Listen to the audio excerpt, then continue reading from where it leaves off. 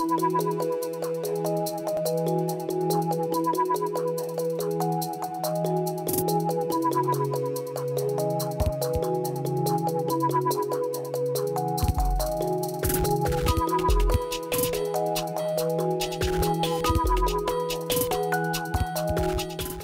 sæl, þetta þáttur Frumkvöðlar og ég heiti Elinora. Hjá mér í kvöld Ásta Roth.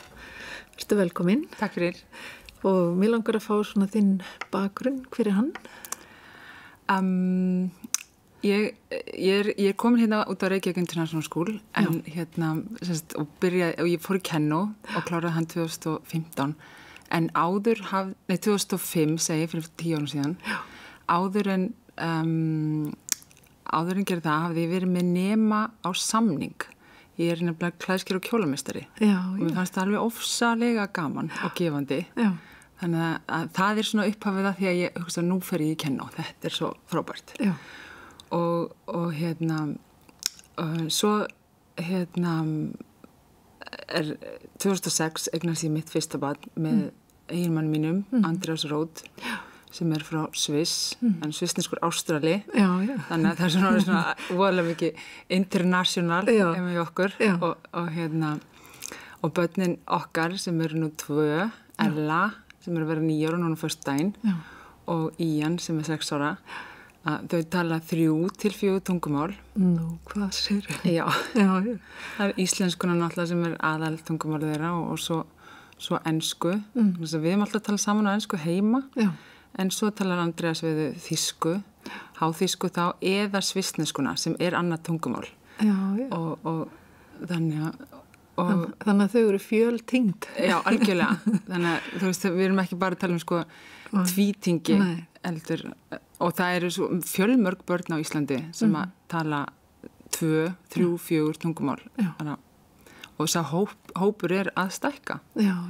Og er þetta ekkit vandamál? Þú veist, þegar þú ert með barn og ert að kenna íslensku og svo er það að tala eitthvað annað tungumál líka í leiðinni. Ruglaðu ekkert saman? Nei, þetta er svo, mér fannst það fyrst var skrítið þegar við sátum við matarborðið þegar Ella var komin í barnastól og ég talaði við Andreas á ensku, ég talaði við hann á íslensku, þau töluðu saman á þýsku og ég var svona, þú veist, þetta fannst mér eitthvað skringilegt. En svo venst þetta og ég náttúrulega skil þýskun orðið alveg, ég hef lært hann líka. og þau svara alveg til skiptis. Bara, þetta er, ef að við læriðum á sama hraða og börn, þá væri við náttúrulega bara öll geimvísindamenn held ég. Þetta er svo lítið mál fyrir þau. Já. Ættu við kannski að byrja mikið fyrir að kenna tungumál fyrir börn eða þú veist, byrja bara í leikskóla alveg, og það eru náttúrulega nokkrir skólar sem er að gera það. Þeir byrja, og þá aðalega á ensku sem bara frábært. Þetta er ekkert mál fyrir þau. Nei. En eins og þú komst inn á þá kemur þú frá alþjóðaskólanum. Já. Og hvenær byrjaði hann? Hann fór að stað í fyrra haust, meðan ágúst, og fór við að stað og erum búin að starfa í 1 ár. Já. Við erum byrjað núna á öðru skólaárinu okkar og það var eins og allar góðar hugmyndir á Íslandi, þá kom hugmyndin að því að stofna hann í heita pottinum. Já. Það er alltaf þannig. Og ég var í heita pottinu með vinkonum mínum, Herdísi Þorvaldsdóttur og Kristínu Harðardóttur. Já. Og þá sagði ég bara, ef við ekki bara stofna alþjóðlegan skóla. Af hverju út af þinni reynslu með þín börn eða? Það er út, fyrir það fyrsta þá var Reykjavík síðasta höfuborgin í Evrópu til þess að vera með alþjóðlegan skóla. Pingupúgó, það verður náttúrulega að laga þetta. Já. Og þörfin er bara orðin gífuleg. Fólk er endalaust að flytja milli landa vegna vinnu eða starfs eða hvað. Og það eru allar þessar alþjóðlegu fjölskyldur, foreldrar frá hvaðan það var úr heiminum og svo er þetta Íslendingar sem eru að flytja aftur heim til Íslands. Börnin búin að vera í ykkur alþjóðlegu skólakerfi og þau geta ekkert endilega farið að læra á íslensku. Nei. Það er allt annað að læra á tungumálinu heldur en að geta kannski spjallað. Já, mitt. Já. Og svo náttúrulega, þessi börn sem er að koma í stuttardvalir til Íslands, vegna vinnuforeldra, kannski 1-2 ár, það þýðir ekkert að setja inn í íslensk skólakerfi. Þú veist, það fer tíminn bara í að læra tungumáli. Og þú veist, þú lærir ekkert starffræði og landafræði á íslensku þegar þú kannt ekki neitt í orðinu eða málinu. En hvernig hefur gengið að koma upp heilum skóla? Það var frá heita pottinum. Það var fyrsti fundurinn okkar skólafrístundasviði með Ragnari Þorsteinsinni, sviðstjóra sem núna fer að hætta bara, mikill missir á honum, frábær maður. Hann segi, þú veist að það tekur 1,5 ára að stofna grunnskóla að lágmarki. Ég segi, ég ætla nú að opna í haust. Hvað gerum við þá í því? Og þetta var náttúrulega bara íslenska leiðin, brett upp ermarnar og allt sett í gang. En ég var náttúrulega ekki eini í þessu. Nei. Þetta var hópur fólks sem og allir komið með sína sérþekkingu að málunum sem skipti miklu. Já. En hvað er þetta fyrir er þetta bara fyrir 6 ára eða er þetta upp úr alveg eða? Upp í 16 núna. En það sem að alþjóðlegir grunnskólar byrja yfirlega 5 ára eða 4 ára jafnvel úti og svo útskrifast börnin 18 ára. Þetta er það sem við viljum gera. Já. En af því að og lög til þess að starfa eftir alþjóðlegri námskrá voru ekki veitt fyrir 2012. Fyrir það þurftu allir að nota aðalnámskrá grunnskólana. Já. Og þannig að við erum fyrsti skólinn á Íslandi sem starfar alfarið eftir erlendri námskrá alþjóðlegri. En þá er það að láta þetta passa inn í íslenska kerfið og íslensk lög að hér eru við að fara frá 4 ára eða 5 ára og upp í 18 ára, þá erum við að fara gegnum 3 skólastig. Og það er búið að vera svolítið höfurkur, hvernig gerum við þetta? Þannig að eins og erum við með grunnskólaleyfi og erum núna í prósess að sækja leikskólaleyfi að því að svo við getum sinnt þessum yngri börnum. Og svo náttúrulega næsti skref verður framhaldsskólaleyfið og þá fáum við ítluga með okkur í því að útskrifa bara 18. Já, er það ekki að vera markmið í framtíðinni? Jú, ég vona það. En mikill munur á alþjóðlegu námskránni og þeirri íslensku? Það þó nokkuð munur. Náttúrulega fyrir það fyrsta þá kennum við allt á ensku en erum með móðumáls íslensku fyrir þessi börn sem eru á Íslandi og svo íslensku fyrir útlendinga. Þessi sem eru kunni ekkert í íslensku og þurfa svona aðeins að læra bara að geta sagt hæ og viltu koma að leika og svona aðeins að björga sér. Og svo það þessi hópur sem að á Íslandi en kannski ekki með íslensku heima fyrir. Talar svona svo litla íslensku en þarf mikinn stuðning. Já.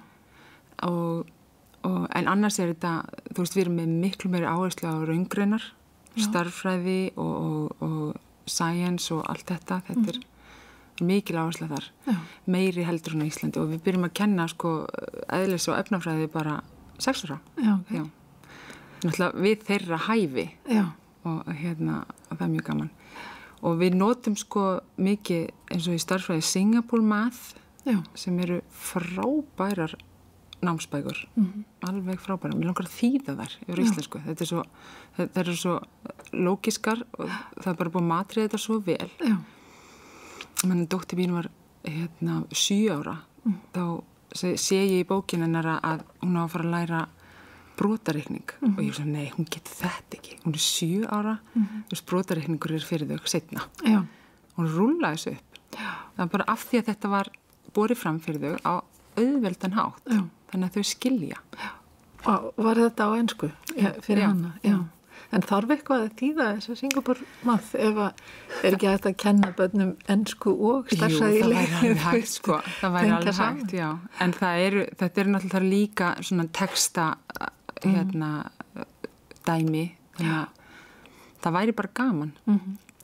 Ég held að við höfum öll heyrt ykkur umræðu svona, kannski í foreldrum að ekki nógu ánægðir með starffræði eða ég menn þegar ég var lítil þá var mengi aðal tókstritan minnst ekki á það skelfilegt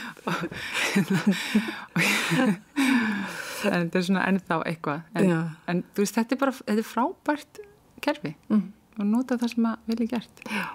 Þið með einhverja sér svona kennslu aðferð í skólanum? Þið með svona uppgötunar kennslu eða bara hefðbundna? Við tökum bara sitt lítið af hvoru og það virkar alltaf best. Það þarf að leggja fram, sé eitthvað svona fyrirlestur, það þarf líka að láta þau uppgötva og það þarf að gera hóp og það þarf að gera sér, það þarf bara að gera allt. Já. Svolítið af öllu. Já. Takk inn svona einhverja nýskupinu kennslu. Við erum alltaf með puttanum púlsunum, alltaf, já. Við fylgjast vel með, já. Og við erum líka, við erum ekki vilja vera eiland í alþjóðlegum skólum og höfum þess að tengt okkur við Nordic Network of International Schools sem eru alþjóðlegu skólar á Norðurlöndunum. Þannig að það þarf ekki að finna pjólið. Það er búið að gera þetta út allan heim og þessum alþjóðlegu skólum fer fjölgandi af því að fólk er svo mikið að flytja milli staða. Já. Og svo erum við náttúrulega líka að sækjast eftir vottun, New England Association of Schools and Colleges. Já. Og það er svona alþjóðleg accreditation. Já. Hvað þurfum við að uppfylla til þess? Það er nefnilega alveg heilmart. Það þarf bara alltaf í lagi. Og þar er okkur alveg haldið við efnið, það þarf allt bara, það er námsefnið og bara, og þeir koma í heimsókn og skoða. Já. Og þetta ferli tekur að lágmarki 2 ár. Þannig að við fyrir svona, en við erum komið það að við séum í ferli. Já. Við sóttum það bara strax. Já. Þetta er það sem við ætlum okkur. Og þetta skiptir líka ofsalega miklu máli eins og fyrir þess að erlendu fjölskyldur. Það skoða þetta bara. Já.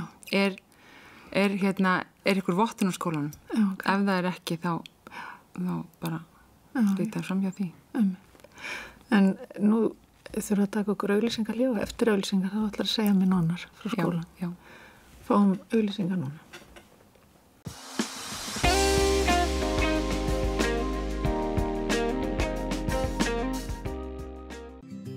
Nú fagnar stólpi 30 ára afmæli þessa mundir. Að því tilefni bjóðum við upp á afmælistilboð á einyrkjaútgáfu stólpa í hýsingu á aðeins 7.899 krónur á mánuði með virðisauka. Í gegnum skýjalös stólpa hefur þú aðgangað bókhaldinu þínu úr hvaða tölvu sem er. Nánar á stólpi.is.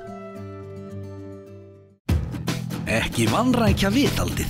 Allt sem þú þarf til málningar inni og úti, fjölbreytt úrval og fyrsta flokks þjónusta, fluggerlitir, sérfræðingar í málningu.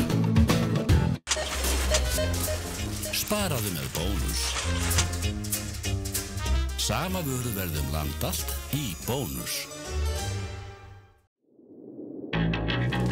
Hringurinn. Þegar við uppgötvuðum hann, þá fóru hlutirnir fyrst á flug. Við vorum að ferðast, eiga samskipti, deila með okkur, skemmt okkur svolítið. Við erum einföld, þið vitið. Við viljum skoða, ýta, pikka, pota, bara hafa gaman. Það er bara þannig sem við rúllum. Epli, ekki vera ferkönduð.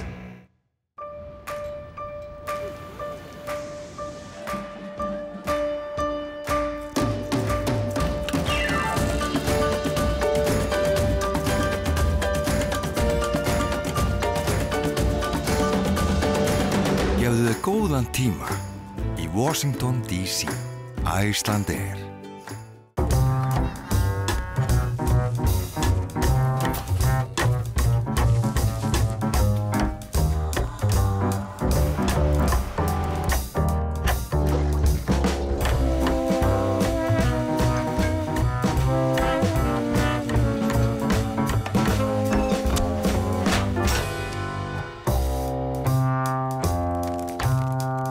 MS Dala Ostar. Gott handbragð úr dölunum. Allians. Tryggir þína framtíð. Nú fagnar stólpi 30 ára afmæli þessa mundir. Að því tilefni bjóðum við upp á afmælistilboð á einyrkjaútgáfu stólpa í hýsingu á aðeins 7.899 krónur á mánuði með virðisauka. Í gegnum skýjalös stólpa hefur þú aðgangað bókhaldinu þínu úr hvaða tölvu sem er. Nánar á stólpi.is. Frábært úrval af myndlistamörum, bíla- og bónvörum, hjólavörum, rafmagns-, loft- og handverkværum, tjökkum, miklu meir en bara ódýrt, alltaf eitthvað nýtt verkfæralagarinn Smáratorgi. PGVF Grindavík framleiðir algjörlega viðhaldsfría og slagveðusfría PVC glugga og hurðir sem standast ströngustu prófanir, mest selda gluggaefni í Evrópu, pgvf.is. Við flytjum inn varahluti frá Evrópu og sendum hvert á land sem turbínur, vélatölvur, ljósabúnaður, eldsneytiskerfi, Europartar. Salthúsið Grindavík, hlýlegur veitingastaður með sannkallaðan sælgera matseðil, aðeins 3 korter frá Reykjavík og korter frá Leifsstöð, 5 mínútur frá Bláa lóninu, opið alla daga, Salthúsið Grindavík. Þú ert að horfa á INN, Íslands nýjasta nýtt.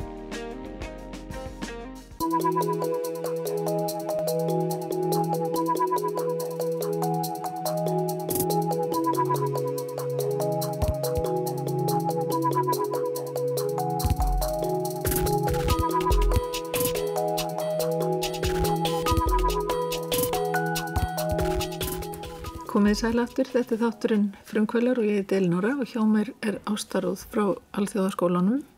Og hvar Alþjóðaskólinn staðsettur? Við erum með aðsetur upp í Hamraskóla, í Grafavogi, í Hamrakverfinu. Hamrakverfið náttúrulega falin perla í Reykjavík. Og við fengum bara eina álmu þar. Bara fyrir yndislega viljum okkur þar. Alveg og frábær starffólk í Hamraskóla sem við tekið svo vel á móti okkur. Hjálpa okkur í einu og öllu. Já, það nú frábært. En þessi skóli bara fyrir tvítyngda krakka eða geta... Alls ekki, fyrir alla bara. Og það hafa, til dæmis í fyrra voru við með unga stúlku, 6 ára, sem að foreldrarnir voru frá að flytja út, fluttu út núna í sumar og þau vildu undirbúna undir nám úti. Þannig að þetta fannst það mjög góð hugmynd sem það var að setja hann í 1 ár hér hjá okkur. Hún talaði ekki orð í ensku þegar hún byrjaði haustið og eftir mánuð þá var hún bara alltalandi á ensku og jólin bara eins og innfætt. Þau eru frábær. Ná tungumálinu fljótt. Og ekkert mál. Nei. En þetta semst engaskóli eða þetta... Þetta sjálfstætt starfandi skóli. Já. Og það eru þá skólagjöld og svona? Já. Það er útreiknað meðaltal á hvað hver nemandi kostar að mentan og það eru 75% af því kemur mótframlag frá borginni. Sveitafélagin borga það. Og svo eru það sem út af stendur 25% það sem foreldrar greiða þá. Já, einmitt. Og hvað getur fólk sótt núna til að koma í skólan eða þetta bara að vorin eða? Nei, alls ekki. Það eðli alþjóðleg skóla að nemendur eru stanslaust að koma og fara. Þannig að við tókum við nemendum allt árið og 2-földum nemendafjöldan bara yfir síðasta ár. En þó héldu ekki allir áfram sem byrjuðu. Af því það bara, þau eru að flytja og foreldrar vegna vinnu, það þarf að fara og sendir á þeim og allt þetta þau skipta það skipta ekkit endilega bara á sumrin. Nei, þannig að þið þá með mikið af börnum frá sendiráðunum kannski? Við höfum verið með það, já það alveg. Og það náttúrulega hópur sem að getur ekki vel nýtt sér íslenska skólakerfið. Já, en hvernig hafið þið fengið ykkur að styrki til þess að komast af stað eða? Við fengum styrk frá bandaríska sendiráðinu í formi námsgagna og svona á skrifstofugagna sem kom sér mjög vel. Þegar við byrjum þá áttum við ekki blýjant sko. Nei. Farið bara að staðinu í fjarsinni í ákvæðinu. Þannig að það var mjög flott, mjög góð gjöf. En svona hvað framtíðaplanið hjá ykkur? Svona... Það að halda áfram og að stækka, og taka við meiri nemendum. Já. Draumurinn að vera í sér húsnæði kannski? Já, eitthvað tíman, en reyndar fyrir alveg rosalega vel okkur. Við erum eins og blómi ekki upp í Hamraskóla og þetta nú stæðsta hverfið í Reykjavík. En Já, einhver tíman verið það gaman, en ekki strax. Nei. Ekki, nei. Og þið stefnið að því semst að útskrifa nemendur 18 ára. Já, það verið draumurinn. Þetta svona. Já, en hvað langt í að þið fáið svona framhaldsskóla leyfi? Sko, vinnan við það hafin, en það er ekki næsta máldagskrá. Nei. Það alveg, getur séð kannski, ég veit ekki, svona 2 ára plani. Já.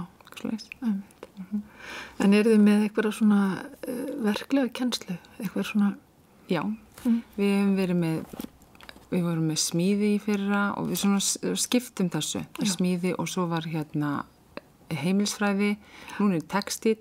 Þannig að þessir, og það ég að kenna prjóna. Já. Ertu búin að koma að kjóla svona? Það var svona næsta skref. Já. Það var svo gaman, amma kendi mér að prjóna þegar ég var 5 ára. Já. Og þegar hún komst af því, amma var svona sveitakona og ég var hjá henni stundum helgar og sumrin og svona. Og þegar hún komst af því að ég kynni ekki að prjóna, 5 ára gömul, hún vissi ekki bara hvers konar uppeldir áður stúlka. 5 ára kannti ekki að prjóna. Já. Þannig að þú búið að því. Já, og get núna að kenta, sko. Finnst þér að skólarnir almennt geti haft meiri svona verklega kennslu? Ég held að við séum á Íslandi erum við mjög dugleg með verklegu kennsluna og allt þetta creativity sem að við reynum líka að nýta okkur. Þetta eru við Íslendinga best í, það allir þessi frjóa hugsun og frumkvöðlarstarfsemi og láta ekkert stoppa okkur. Nei. Við bara gerum þetta, þetta góð hugmynd, gerum það. Og ég held að það skortir ekki, held ég. Nei. En eru þið í alþjóðaskólanum eitthvað að kenna krökkunum til dæmis að stofna fyrirtæki? Svona entrepreneurship eða hvað sem það? Við hefum ekki farið í það en það er náttúrulega eitthvað sem að eldri krakkarnir þegar við förum í þann bakka. Það er alveg bara nöðsynlegt. Þetta og fjármálin Já. En svona þegar þú horfir yfir svona heilt yfir íslenska skólakerfið, hvað finnst þér svona almennt að við getum gert betur? Ég vil náttúrulega þetta að við gerum eins og það sem við ætlum okkur hjá Reykjavík International School og það sem úti, það er þetta að það sé bara ein skólaskylda. Já. Að það sé, þú farir í og hvað sem það myndi heita, en þú veist, grunnskóli eða hvað, og þú klárir hann 18 ára og farir það bara í þína sérskóla. Já. Hvort sem að þú viljir verða bakari eða læknir eða hvað. Þetta er svolítið núna, sko, það er grunnskóli og svo framhaldsskóli, þú veist, ekki framhaldsskóli, ekki skólaskylda. Að þetta er svolítið eins og þetta var það var barnaskóli og gagnfræðaskóli. Gagnfræðaskólinn var ekki skylda og svo var þessi steypt saman í grunnskóla. En nú erum við lögráða 18 ára, ekki 16. Þannig að það á bara að halda utan um það. Já, það á bara að halda utan um börnin, þangað til 18 ára, í skólaskyldu og svo fara þau í sitt sérnám. Já. En af því mér finnst einhvern veginn eins og sko verkleg kennsla á Íslandi, hún nýtur ekki eins mikillar virðingar eins og háskólamenntun. Getum við ekki gert eitthvað í því? Jú, það held ég allir sem vilja gera eitthvað í því en ég veit ekki alveg hvernig ná að gera. Þegar ég, eftir ég kláraði stúdenti minn sem ég tók alveg með glans og fór svo í iðnskólan í klæðskeran og kjólumestran, þá fékk ég alveg þetta viðhorf. Ég gengur svona illa að læra. Þú veist, þetta er svo fúkalegt. En ég veit ekki, ég hef ekki lausnin á því hvernig að laga þetta. Nei. Og af því að þú veist, þetta fólk gerir það gott út í þjóðfélaginu. Það er bara eitthvað gamaldags viðhorf þarna sem ég held við bara ignorera það. Þá verður þetta.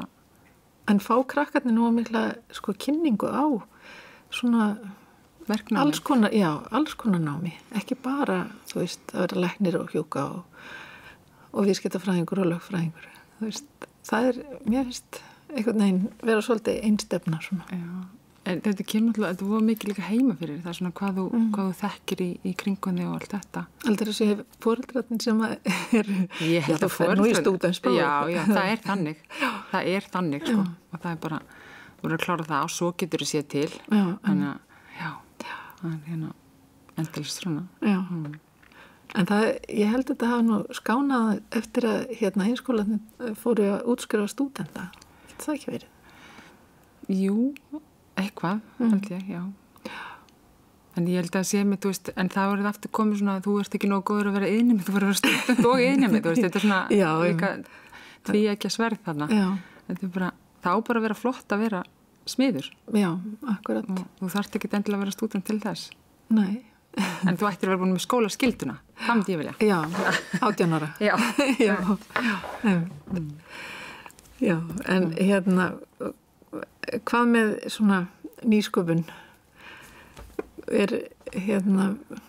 verður það mikið á dagskránni hjá Alþjóðaskólanum? Já, alltaf vera þar og nýta okkur íslenska umhverfið. Ég hef sko svo oft gert þetta bara svona gamni mínu, þá spyr ég þessa erlendi foreldra svona, og hvaða Íslending þekkiru?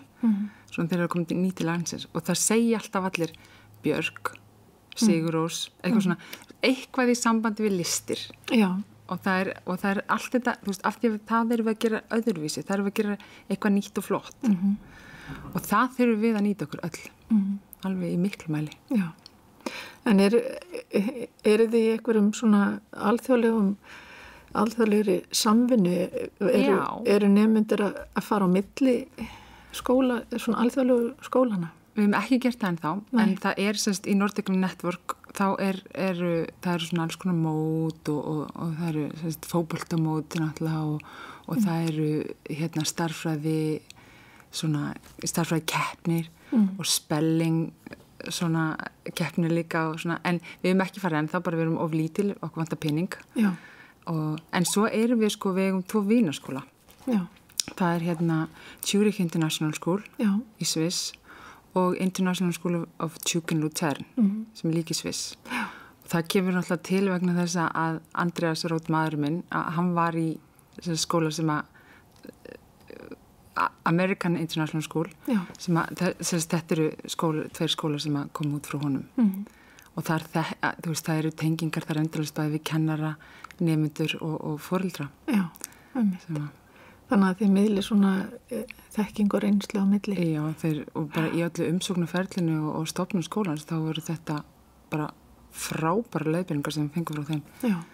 Og aftur, við viljum ekki vera að finna þetta upp, við viljum bara nota það sem er verið að gera vel úti. Er það tilfellið að ef þú einu svona búin að fara í alþjóðlega skóla þá heldur einhvern veginn því áfram? Það hefur allavega reynslan sínt sko með minn mann og hans vini að þeir setja börnin sín í alþjóðlega skóla og eru koma að, þú veist, eru stjórnum eða kenna við alþjóðlega skóla út allan heim. Já. Það er, og ég sko oft hugsa mér sko að því að nemendur eru alltaf að fara og það er alltaf verið að segja bless. Já. Þau eru alltaf að kveðja og ég hugsa, þessi litlu skinn skilur það verður nú meiri naklanir og veist, með tári í augunum að segja bless við vini sína. Og þá, maður með að segja, nei, þetta er frábært. Ég á vini út allan heim. Já. Og það lítið þeim í þannig. Það verða kannski svona opnari fyrir umhverfinu. Já. Algjörlega. Já. Og þú veist, þetta sé eðlilegt. Þú veist, það er eðlilegt að eiga vini allstaðar og við erum öll svo mismunandi og trúabröð og lítur að þetta skiptir engu máli. Nei. Þetta er vinur minn. Já. Það verða bara vísitni fyrir vini. Já. Einmitt. Því miður þá tíminn okkar er búinn, en er eitthvað svona sem þú vilt segja að lokum? Bara takk fyrir, það var gaman að koma. Já. Eru þið með eitthvað heimasíðu sem er hægt að kíkja á? Það er eftir að fara á school.is og þar eru fullt upplýsingum og svo erum við náttúrulega líka á Facebook eins og allir. Reykjavík International School. Okay. Ég þakka bara innilega fyrir kominu og gangi ykkur sem allra best. Já, takk fyrir. Og ég hveti ykkur endilega til þess að kíkja á school.is til að kynna ykkur nánar alþjóðlega skólan og ég þakka fyrir kvöld og sjáumst eftir vikur. Verið sæl.